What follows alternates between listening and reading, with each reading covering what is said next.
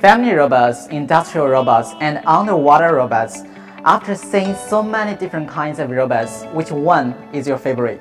Now I'm at the Songshan Lake Xbot Park in Dongguan, South China's Guangdong province. The park is now home to about 90 startup teams with a total outlay value of 3.5 billion yuan. The robots produced here are widely used in our daily life and industrial production.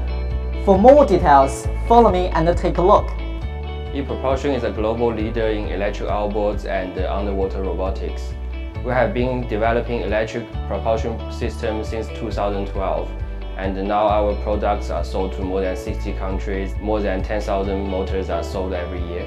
Our electric outboards product range from 1 kilowatt to 25 kilowatts, and we also supply with inboard batteries. Our underwater robots is mainly designed for recreational and commercial users, including divers, fishermen, and simple commercial applications.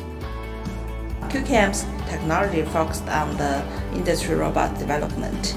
We have already developed 9 series products, and also our products was used in all kinds of automation manufacturing industry.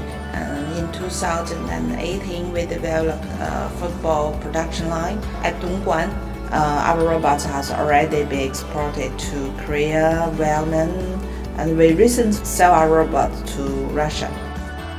We are the provider of high-performance sorting facilities with artificial intelligence. Our advanced sorting systems provide an extensive range of sorting tasks such as recyclables, mixed waste, and construction waste, also the industrial waste. Up until now, Beyond has participated into more than 50 waste treatment sorting projects and deployed numerous AI-guided robotic systems into the waste sorting field. We aim to realize the implementation of the smart recycling industry trend by providing intelligent sorting equipment,